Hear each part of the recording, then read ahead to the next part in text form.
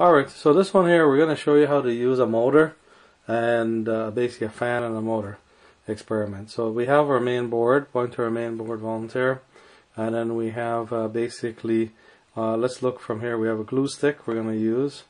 Going next we have the motor. Okay, then next we have a switch. Okay, next we have just a colored paper, a circle colored paper, and then we've got a fan. There's the fan. Next one is the power supply, and then we got our snap-ons, or you can do this with wires on a wood board. We're going to come back out and show you how to put it together.